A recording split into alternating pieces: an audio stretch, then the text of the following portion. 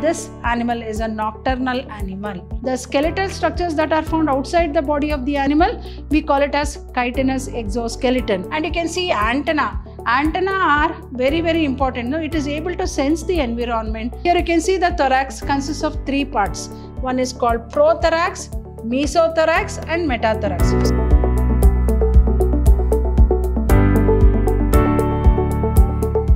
Hello everyone, welcome back to session 7 of this chapter called Structural Organization in Animals. Myself, B. Shobharani from the Department of Biology, Vidhyaashram Pre-University College, the Temple of Excellence.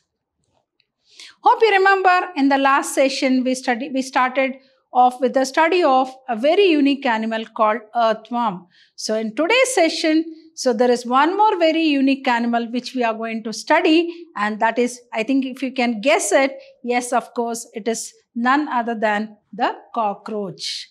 So now in this particular session, let us study about a very unique animal and a very common household pest that is called cockroach. And the scientific name of cockroach is called Periplaneta americana. They say it is a descendant of America. Whereas earthworm, the scientific name of, there are different species of earthworm, and the terrestrial earthworm is called Peritima posthuma. So the scientific name of cockroach is called Periplaneta americana. Who has not seen this cockroach? So cockroach is one such animal where everyone are aware of it in our daily life, and particularly in the kitchen we come across this animal. You know why the type study of cockroach is taken? Because it is a cosmopolitan feeder. What do you mean by cosmopolitan feeder? It feeds on almost all types of food. It never leaves paper, it never leaves clothes, nor the food grains, nor the vegetables, nor the fruits. So it is able to feed on almost all types of food. Hence, it is called as a cosmopolitan feeder. So, it is a cosmopolitan feeder. Cosmopolitan feeder. And, you know, this animal is a cursorial animal. Cursorial animal. What do you mean by cursorial animal? It runs fast. It runs very fast. Have you ever tried catching a cockroach? If so, I think definitely it is very difficult for us to catch hold of this cockroach. And particularly if you can see in the midnight, you can come across these cockroaches because this animal is a nocturnal animal. Nocturnal animal. Why it is called as nocturnal animal? Because this animal is very active during night time, hence it is called nocturnal. Diurnal animals means the animals which are very active during daytime. For example, bat. Bat is a nocturnal animal where you can find it to be very active during night. So type study of cockroach. As I said, the scientific name of cockroach is Periplaneta americana. And this cockroach belongs to phylum Arthropoda. Arthropoda, class Insecta. So it belongs to what? Phylum. It belongs to phylum Arthropoda, class Insecta. I think all of us know, you have already studied in animal kingdom. Phylum Arthropoda is the first largest phylum of the animal kingdom, and particularly class Insecta is the largest class of the animal kingdom. Why? Because it is almost found in almost all habitats. May it be soil, air, water, you come across these arthropods. Arthropods means what? Jointed legged animals. Here you can see it is having jointed leg. So, jointed legged animals are called as arthropods. So, this cockroach belongs to phylum Arthropoda, class Insecta, and it is a nocturnal animal, it is a cosmopolitan feeder, and it is a cursorial animal. Now, what is nocturnal animal? Very active during night time. What do you mean by cosmopolitan feeder? It feeds on almost all types of food. Then, what do you mean by cursorial animal? Very fast. If you try catching cockroach, then I think even we'll learn to run fast. So cursorial animal runs very fast. So let us start with same like how we studied about the morphological features of earthworms and anatomical features of earthworm. In a similar way, we'll start with the morphological study of this earthworm. What do you mean by morphological study? The study of external features of this cockroach is called morphological features. Now, adult cockroach, that is Periplaneta americana, are about 34 to 53 centimeter long with wings that extended beyond the tip of the abdomen. Here you can see the wings that are extended beyond the abdomen. So, here you can see the forewing and the hindwing head, and you can see antenna. Antenna are very, very important. No, it is able to sense the environment with the help of antenna. And you know, the eye of cockroach is very unique, where it is called as compound eye, having mosaic vision, and it has around 2000 units called ommatidia, right? So it is having a very unique eye, and the head includes a very unique eye, and very important is the mouth parts. As I said, why this animal is so very special is because you know, it has a very unique mouth parts called trophi structures. As I said, it is a cosmopolitan feeder. How is it possible for this animal to feed on all types of food? Because of its very, you can say, because of its efficient mouth parts. Anyhow, we'll be studying about the different mouth parts in the coming slide. So here you can see the thoracic region, head, thoracic and abdomen. So the whole of the body is divided into what? Into head, thorax and abdomen. So the body is divided into three parts, namely head, thorax and abdomen. So adult cockroach, that is Periplaneta americana, are about 34 to 53 centimeter long with wings that extend beyond the tip of the abdomen. So segmented body, you know, even the body here is segmented. Here you can see the segments. Right, you can see the segments, and the whole body is divided into head, thorax and abdomen. Actually, in the previous years, we used to do the dissection of cockroach and particularly study about the digestive system and the mouth parts. Digestive system, as I said, it is a very unique animal because it is a cosmopolitan feeder, and you must see the digestive system of cockroach. But now the dissection of cockroach has been banned, so we are not able to show it to you all by doing the dissection part. What is dissection? Cutting open the body of an animal and exposing the parts. By retaining all the parts intact is called as dissection. So now we don't have this cockroach dissection nor the frog dissection, which was included for first PU syllabus in those days. But now it is just a study, no dissection. So that is the reason why I think you may not be able to understand in detail. Practical point of view, I think it is very, very important for us. So when you just see the animal, then cut open the body of the animal and study the internal parts or the internal anatomical parts, then you will have the clear idea about this animal, right? So as we know, it is a animal. Periplaneta americana is the scientific name. It belongs to phylum Arthropoda, class Insecta, having jointed legs, and it is a nocturnal animal, cosmopolitan feeder and cursorial animal. The entire body, I think all of you know, if you have watched the cockroach, though it is harmless, but many people are afraid of cockroach. I don't know why, because though it is it is a very common pest. I think all of you might have watched your TV channels where the advertisement will come across where what all the things we have to use to kill this cockroach, because it is a household common pest.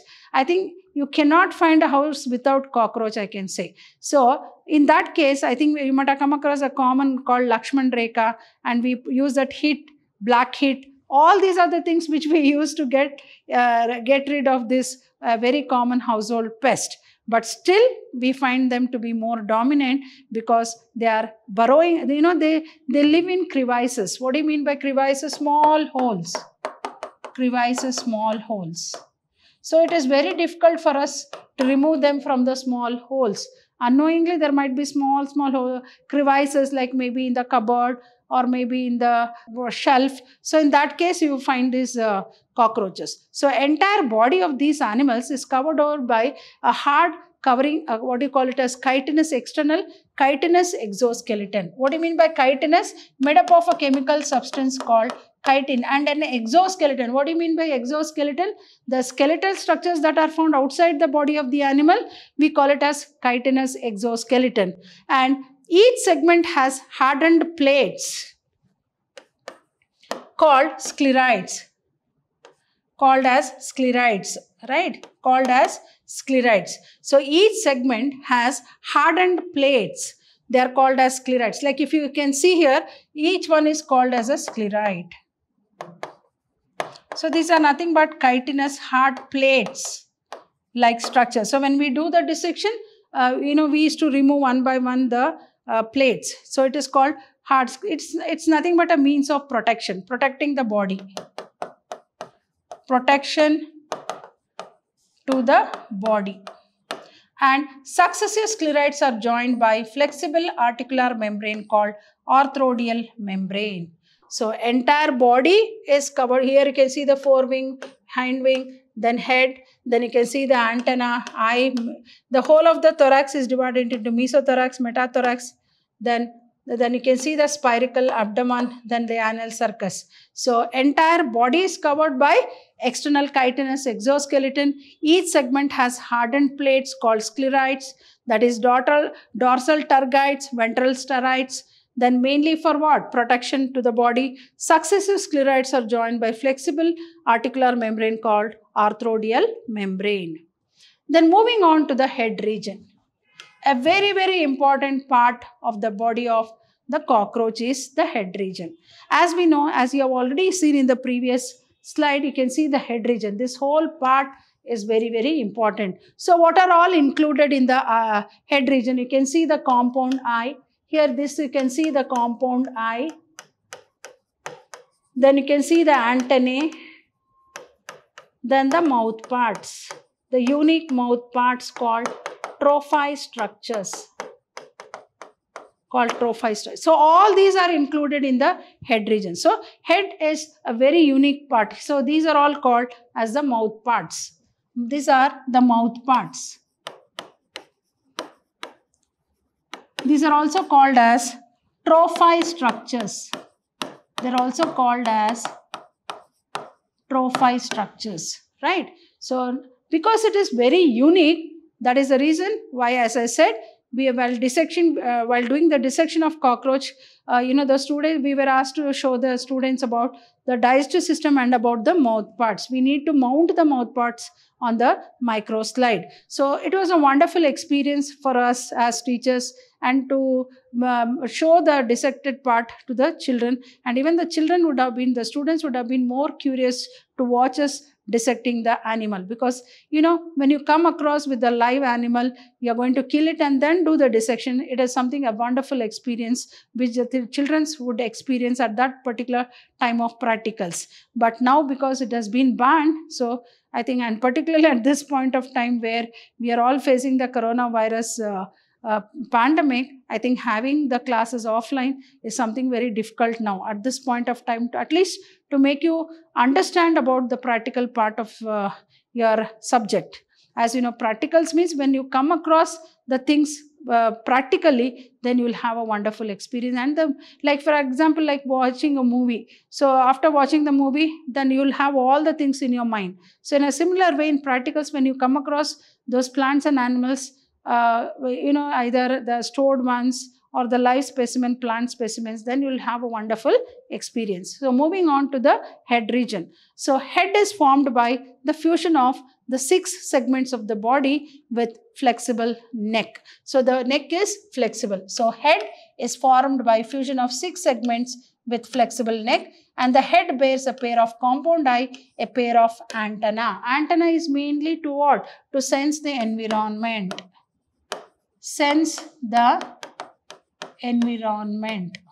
What do you mean by sensing the environment? Don't you feel that even if a cockroach is there, if you want to catch it, it will just run away. So it can sense the environment, and it can sense the food items. That is the reason wherever food is kept, you can see the cockroach there. So such is about that is such a sensory organ is antenna. So antenna have sensory receptors. help in monitoring the environment. And head bears appendages meant for biting and chewing types of mouth parts. As I said, very unique structures are found. They are called as trophy structures.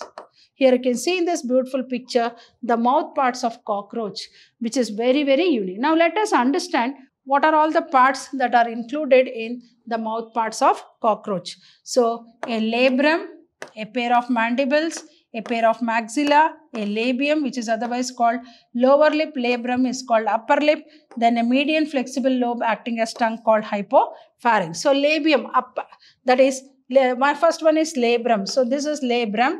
Next comes mandibles. Here mandibles. So mandibles are nothing but like how we have teeth for biting and chewing. So in a similar way, this cockroach has mandibles. So here you can see the mandibles and here you can see the labrum. Labrum is otherwise called what? Upper lip. This is upper lip and labium is the lower lip. This is the lower lip and this is hypopharynx, acts as a tongue. And these are mandibles. And here you can see the first maxilla and second maxilla, which will help to hold the food items. So what are all the parts of the mouth parts of cockroach?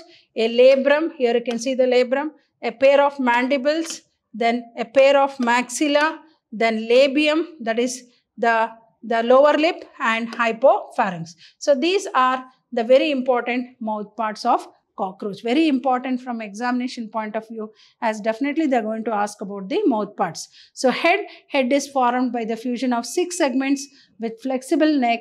The head bears a pair of compound eye, a pair of antenna. Then antenna have sensory receptors which helps in monitoring the environment. Head bears appendages meant for biting and chewing types of mouth parts. The mouth parts consist of labrum, then a pair of mandibles, a pair of maxilla, a labium, a median flexible lobe acting as tongue, that is the hypopharynx. Then moving on to the thoracic region. So here you can see the whole of the body. It is, as I said, it is divided into head, thorax and abdomen. So body is divided into 3 parts. What are they? Head, thoracic region and abdomen. So we have already learnt about head region. So moving on to the second very important part of the body called thorax. So what is thorax? Here you can see the thorax consists of 3 parts. One is called prothorax, mesothorax and metathorax. So prothorax, mesothorax and metathoracic region. So thorax consists of 3 parts. What are they? Consists of 3 parts called prothorax, mesothorax and metathorax. And each thoracic segment bears a pair of walking legs. Here you can see the walking legs. And even cockroaches are also means of carrying diseases also.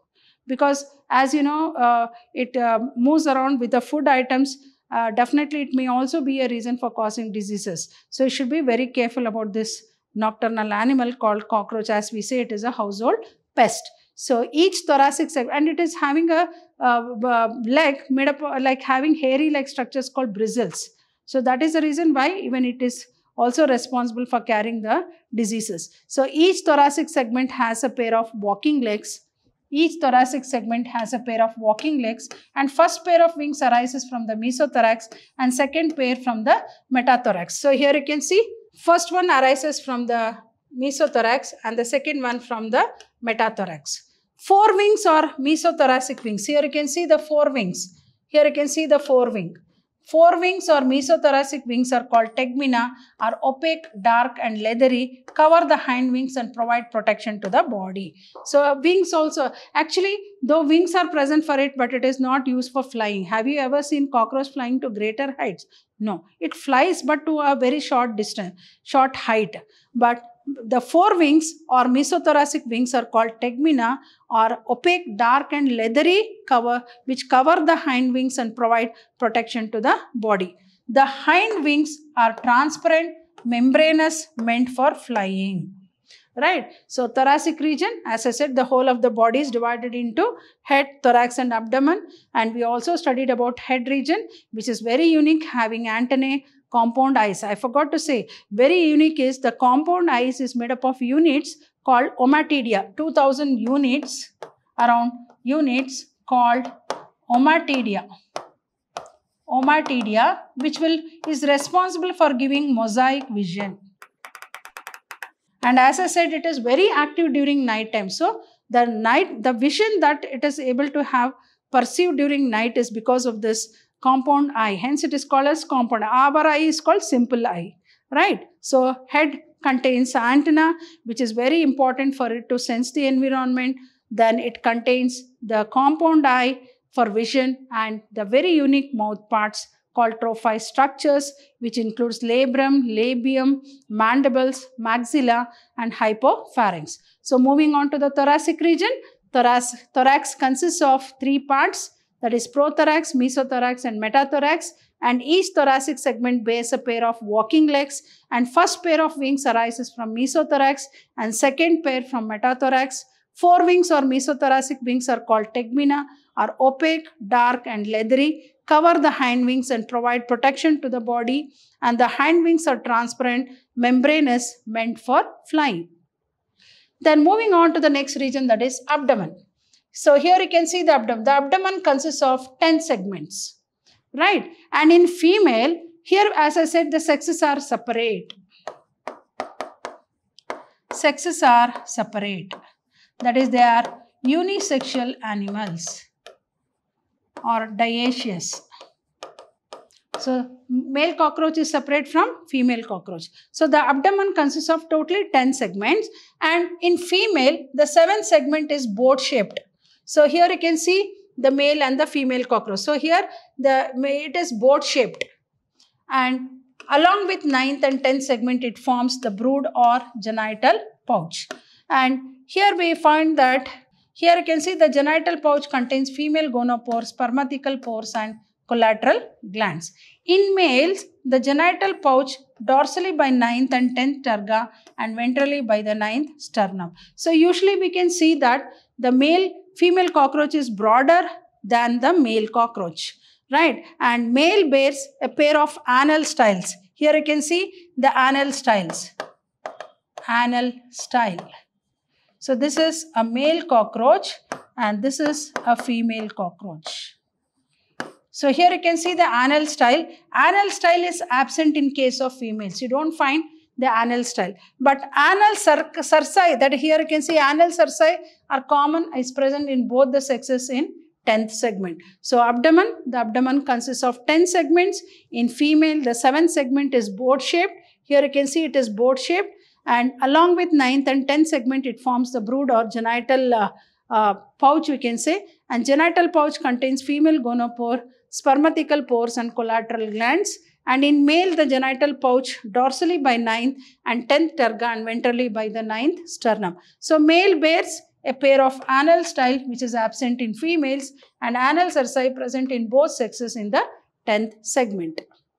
Hope you all have understood the very important and next very important animal for type study, that is about cockroach. So we have studied about the morphological features of cockroach, how it is different from the other organisms. So I'll be back with the anatomical features of cockroach in the coming session. Till then, goodbye and thank you.